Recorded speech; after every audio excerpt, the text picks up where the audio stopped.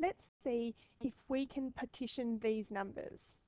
2,841.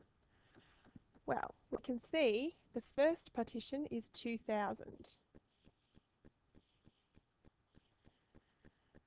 And then there's 800, 40, 1. Now if we want to see if that looks right, we can simply group these together .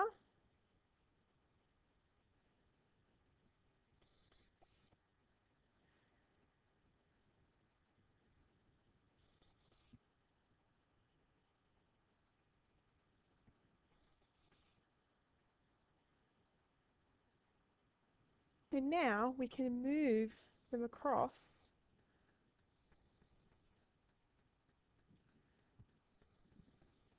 and we can see that we've made the correct number. Let's do one more. 915.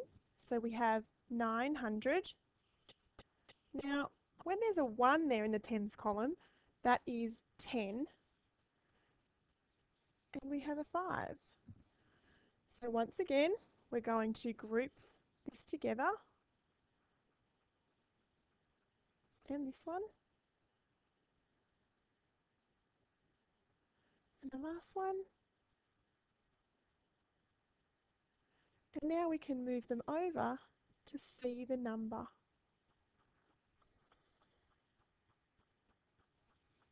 And that's how we partition numbers.